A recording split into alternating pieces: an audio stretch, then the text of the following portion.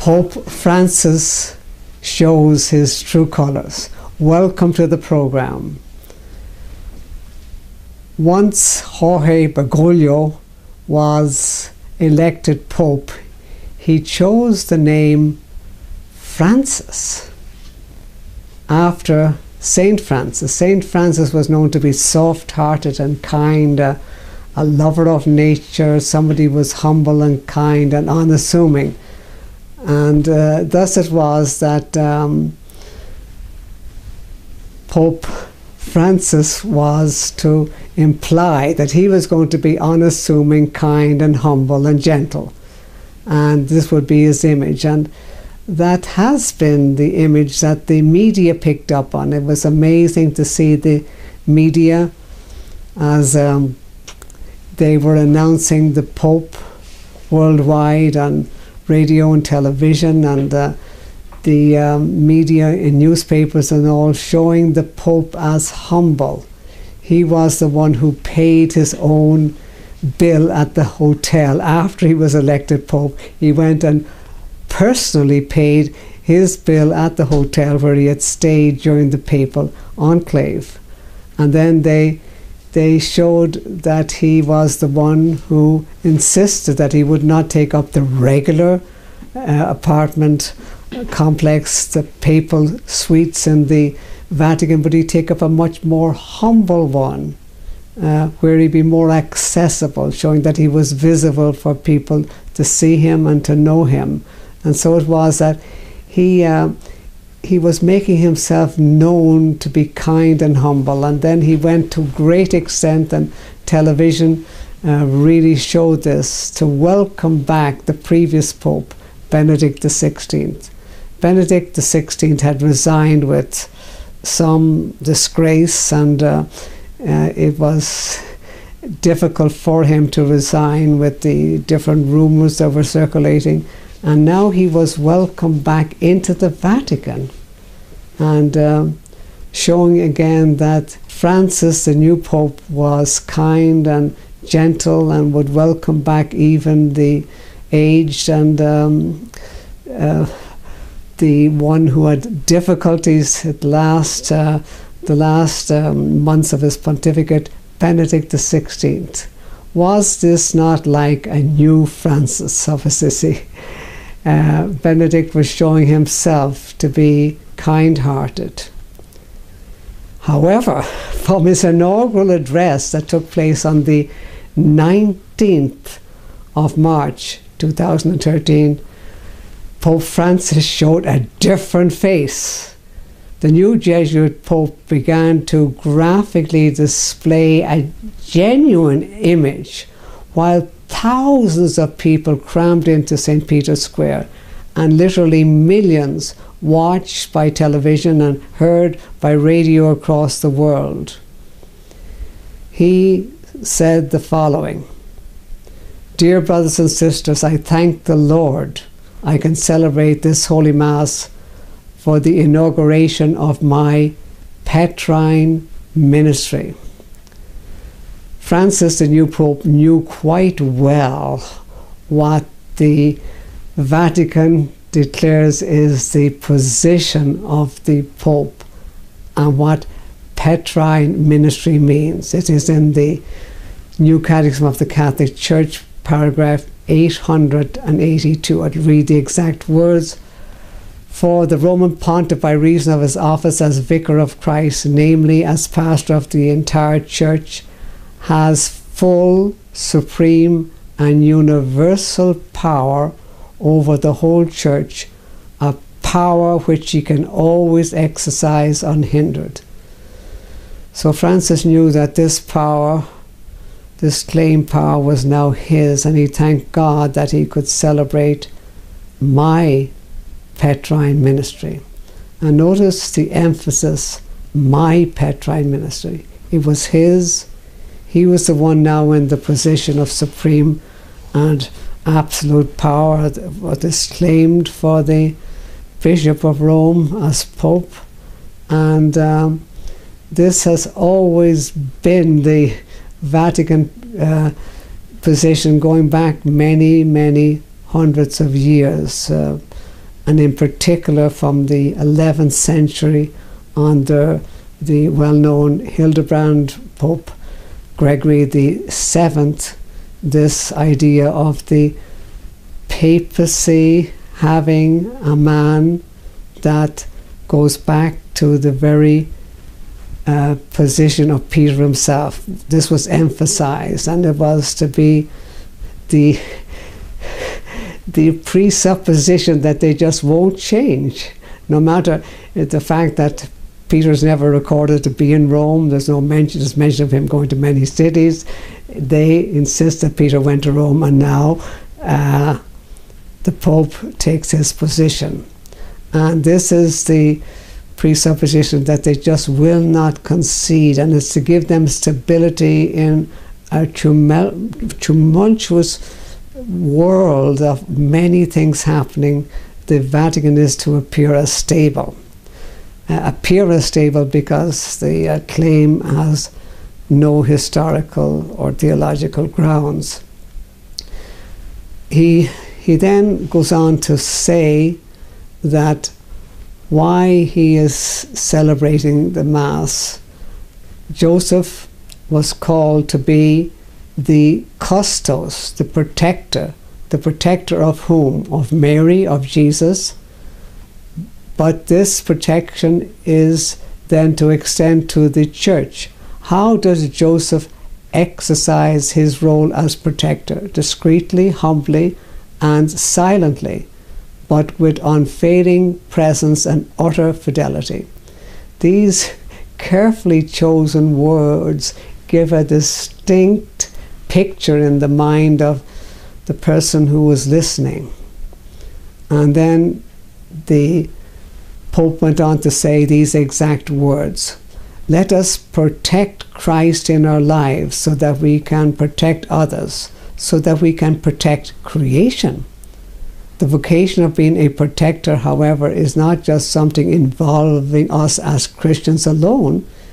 It has a prior dimension, which is simply human, involving everyone.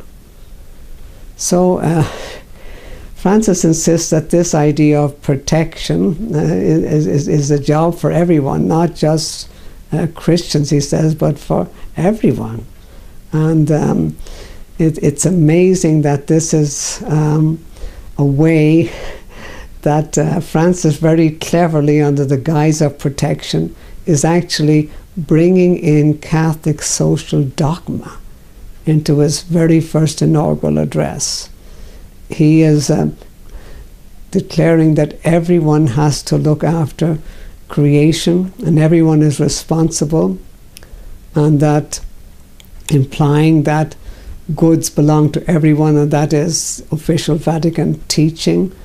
And it is this social duty that he is emphasizing. And so I like to read again his exact words. He said, "Please, I would like to ask all of those who have positions of responsibility in economic, political, and social life, and all men and women of goodwill, let us be protectors of creation, protectors of God's plan inscribed in nature, protectors of one another and of the environment."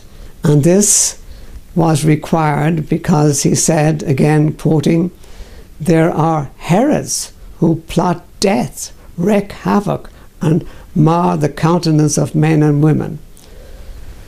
Now, he does not define who these Herods are, but he goes on to describe just how we are to protect. And this next statement of his, as I read the exact words, is of uttermost importance. He said the following: "To protect Jesus and Mary, to protect the whole of creation, to protect each person, especially the poorest, to protect ourselves, this is a service that the Bishop of Rome is called to carry out."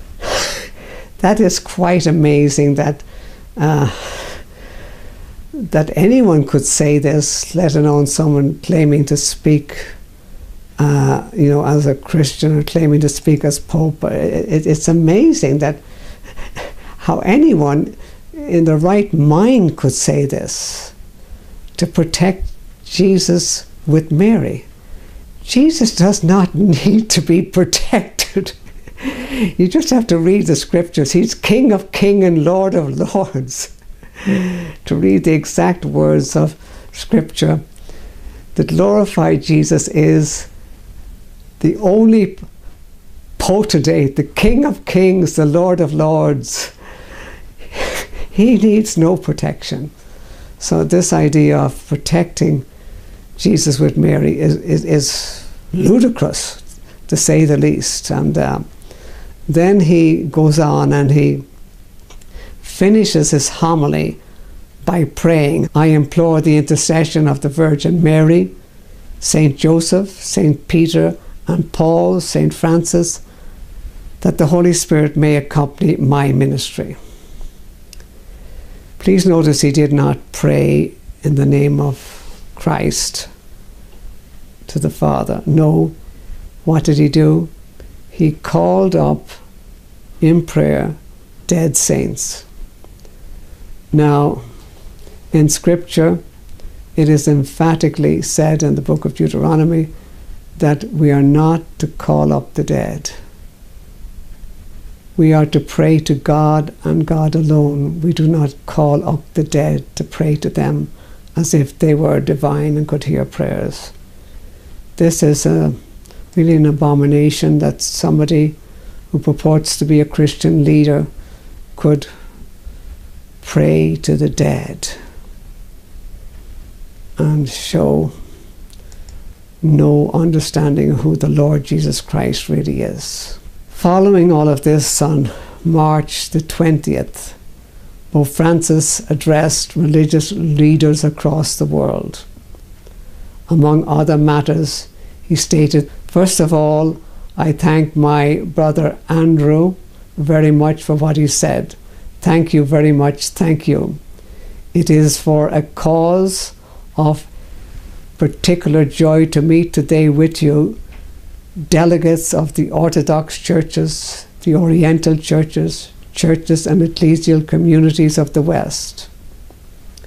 Together with you, I cannot forget how much that council has meant for the road of ecumenism. For my part, I wish to assure you, in the wake of my predecessors and of my determination to continue on the path of ecumenical dialogue, I ask you, dear brothers and sisters, to bring my cordial greetings and assurance of my remembrance in the Lord Jesus to the churches and Christian communities here represented. Then I greet cordially, thank you all, dear friends, belonging to other religious traditions. First of all, the Muslims, who worship this one God, living and merciful, and call upon him in prayer, and all of you. I really appreciate your presence. In it I can see a tangible sign of the will to grow in mutual esteem, cooperation, and common good of humanity. Again, horrendous words, having esteem for the Muslims, in prayer, saying that they call upon God who's living and merciful. We know that the Allah of the Quran is not like that. It's not the God of the Bible. But Benedict, to please the Muslims and to ecumenize even with the Muslims, is willing to sacrifice biblical truth for the sake of false ecumenical dialogue. In this, his Jesuitry appeared. He was a shrewd Jesuit, putting forth his ecumenical goods, but totally abhorrent before the God, the holy God of Scripture. 2 days later, on March the 22nd, Pope Francis spoke to a group of diplomats representing governments that have relationships with the Vatican. Again, he showed his Jesuitry. His speech began with the words, "Dear ambassadors, ladies and gentlemen, thank you again for all the work that you do along with the Secretary of State to build peace, to construct bridges of friendship and fraternity. Through you, I would like to renew to your governments my thanks for their participation in the celebrations on the occasion of my election, and my heartfelt desire to be a fruitful, a common endeavour." In his address, Pope Francis emphasized the fact that he was known as the pontiff, that is, the builder of bridges, and he said, quotation, "In this work with governments, the role of religion is fundamental." That statement, the role of religion is fundamental in the work with governments, is exactly what the Roman Catholic Church claims in its Code of Canon Law. If you want to check the Code of Canon Law, it's Canon 1405, that the Pope can judge the highest civil leaders in a state. The blending of civil with religious has, for many centuries, been the policy of the Roman Church. It has been quite successful, disastrously so in many cases. The Roman Church, by its position of being not only a religious system, but also a civil system. It is also a government, besides being a religious system. And she can use her position as a nation, a government, to have relationship in a civil order with other nations. And thus, at the moment when he was speaking, Pope Francis, the Roman Church had 179 legal agreements with nations of the world. Some of these go back a long time, particularly with some of the European and South American countries. And it can be seen that nations where the Catholic Church has a civil position, it has been detrimental to the Christians there, because the Vatican is claiming and using its power as a civil entity. They have concordats with nations. A concordat is a guarantee in civil law that the Vatican can teach what is right religion and worship, and declare what is not right religion and worship. That they have a right to establish Catholic education and a right to object to other education. That they have a right to insist that their laws on marriage and annulments is civilly accepted. Where these agreements are in effect, we have Christians being disbarred from having property in some nations, and things like Christian radio stations. It becomes legally impossible because the Vatican declares what religious system is acceptable in civil law. When I was in Slovakia in the year 2000, and Slovakia became a country having a concordat with Rome, the believers there were horrified. They said, "You do not understand what this means. It means that we will not be able to set up churches where we like. It means that if we go against the teaching of the Catholic Church, it's the police will turn up at our doors. This is a civil matter." I began to see, and I have a whole video on Vatican controls through civil power, and it's a horrendous. Now, Francis knew well what was involved. in his talking to leaders of government. And he knew well that they had in Argentina, where he was the cardinal since 1957, they had a civil agreement with the Church of Rome, and how that helped in civil law for the Catholic Church to increase and to prevent Christian churches from growing in Argentina. How clever was Francis in talking to these civil leaders and these religious terms, addressing the civil leaders, about how thankful he was to be able to work together with them. He was setting up, or willing to set up, more and more agreements on the civil nature by which the Roman Church can take control in nations. Frightening, and something that many people have no idea exists. Then on April the 23rd, 2013, Pope Francis was again anything but peaceable, humble, and unassuming.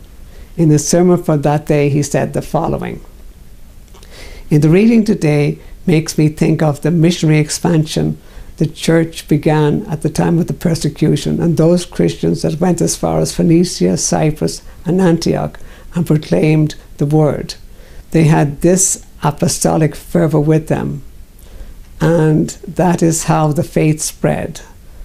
But some at Jerusalem, when they heard this, became nervous and sent Barnabas. He saw that things were going well, and so the church was a mother, the mother of more children, of many children. It became more and more a mother that gives us the faith, a mother that gives us an identity. Because it is not possible to find Jesus outside the church. And the mother church that gives us Jesus gives us our identity. That is not only a seal, it is a belonging. Identity means belonging. This belonging to the church is beautiful. Think of this mother church that grows with new children, to whom she gives the identity of faith, because you cannot believe in Jesus without the church. Let me ask the Lord for this apostolic fervor that impels us to move forward as brothers, all of us forward." It is really amazing and horrifying to see what the Pope said in these words. It is actually an official dogma of the Church, what he was teaching. I'd like to read the official Catechism of the Catholic Church, paragraph 181. "Believing is an ecclesial act. The Church's faith precedes, engenders, supports, and nourishes our faith. The Church is the mother of all believers. No one can have God as Father who does not have the Church as mother." That summarized what Pope Francis was saying. You must have the Church as mother, or otherwise you cannot have God as Father. In Scripture is totally different. The apostles said, "Believe on the Lord Jesus, and thou shalt be saved, and thy house." Faith is God-given, not church-given. The apostle Peter said, "Simon Peter, a servant and apostle of Jesus Christ, to them who have obtained like precious faith with us through the righteousness of God and our Saviour Jesus Christ." We obtain it. It's from God. It's not from any church. Faith comes by hearing, and hearing the Word of God. Scripture summarizes it. But Francis was insisting, as does his papal church, that it's Mother Church that gives you your identity and gives you Jesus. No Mother Church gives anyone Jesus. Faith comes by hearing, and hearing the Word of God. This is a strict sense of what the Apostle Paul said in Galatians, if anyone preach any other gospel than what you have received, let him be anathema. This is accursed in Scripture. Somebody giving a message of salvation that is not a message of salvation, saying that Mother Church gives you Jesus. It is shocking to read such things, but this is what Benedict was doing in his very inaugural address. A system which professes to teach faith is teaching religion of trusting rituals and traditions that appear to be religious but are deceitful because they do not deliver what they say they do. This is emphatically contrary to what Scripture says. It is the gift of God. Faith is obtained, as Peter said, from God. I'd like to say to you, as we have shown these horrific statements of Pope Francis, just what the Lord Jesus Christ said on the night before he died. He prayed that they may be one, as thou, Father, art in me, and I am in thee, that they may be one in us, that the world may believe that thou hast sent me. Jesus knew very well all whom he prayed for. He prayed for those whom the Father had given him. In the words of the Gospel of John, those who are born not of blood, not of the will of the flesh, nor of the will of man, but of God. Those who are born of God, it's God-given, not any church-given, it's God-given. They are the ones who believe. And this is the message I give to you today, that you personally, as you watch this program, as you think of what Pope Francis has said, and you think of what really is the message is believe on the Lord Jesus Christ, and thou shalt be saved. The Scriptures teach us that we must serve God acceptably and with godly fear.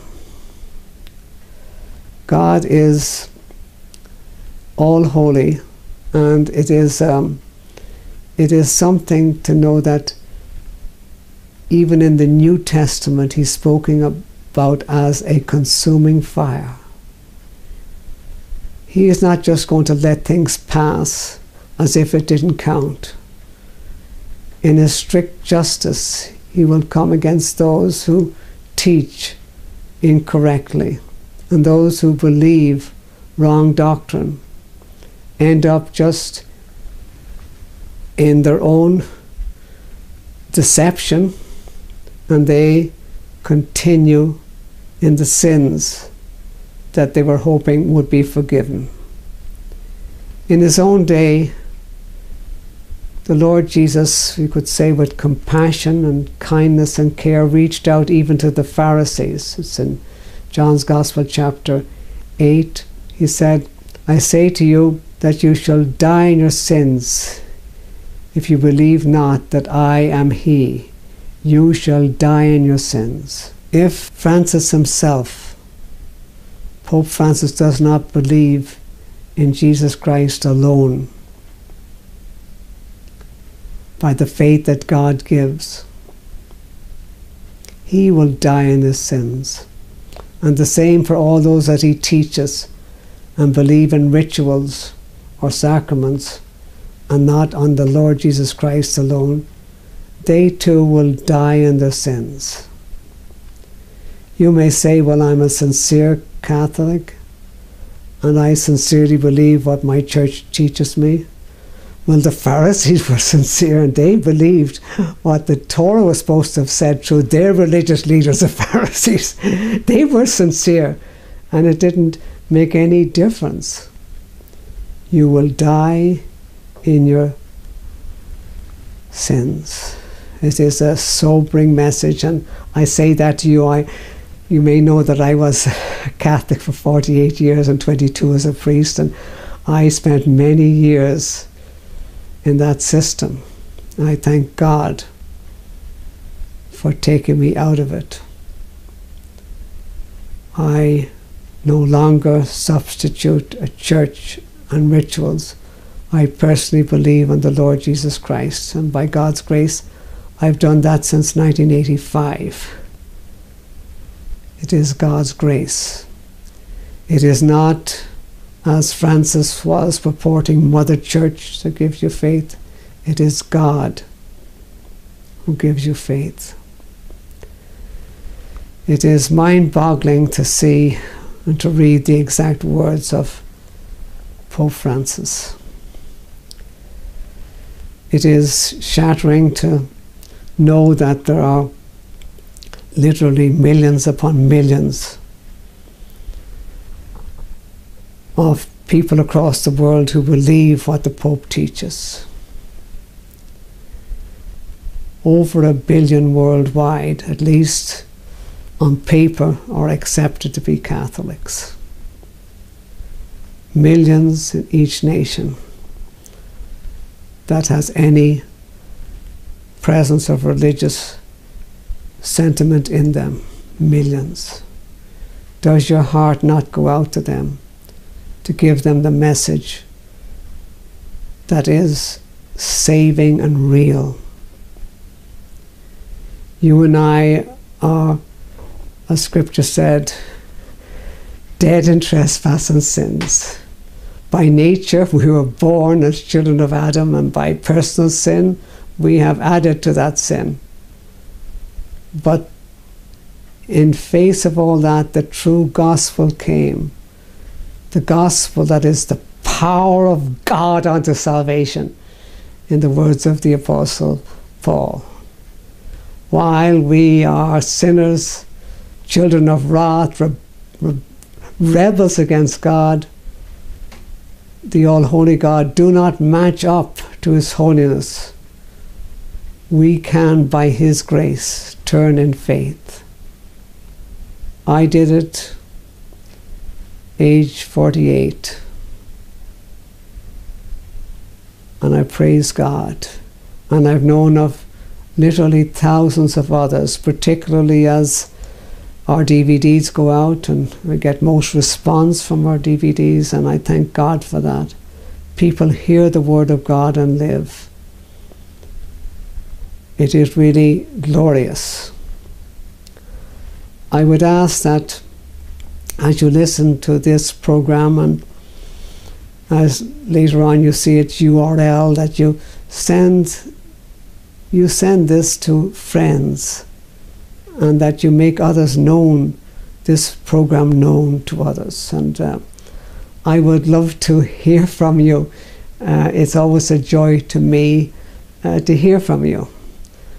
I have people who help me make these programs, and it's a joy to the people who do the technical side to know that people have written in.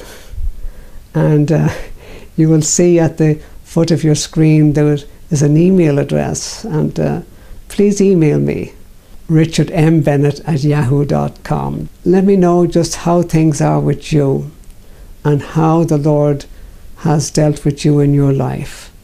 That is one of the biggest joys to me, and I thank God for iPads and iPods and all these cell phones where people can see a program like this, and how many times we hear somebody emails me from their cell phone that they say, I'm standing here at the airport watching you, and I thank you for your message, and it has touched my life. And then they go on to say how they've been touched. It is a joy to me, so I'd love to hear from you, and it would be really good. It is the glory of the Lord to know the true Lord Jesus Christ, and it's on that note that I want to finish in giving glory to God, that we know the true God, that we know the gospel of salvation. And we say in the words of Scripture, let him that glories glory in the Lord. He that understandeth knows me, that I am the Lord, which exercise loving kindness, judgment, and righteousness in the earth, for in these things I delight.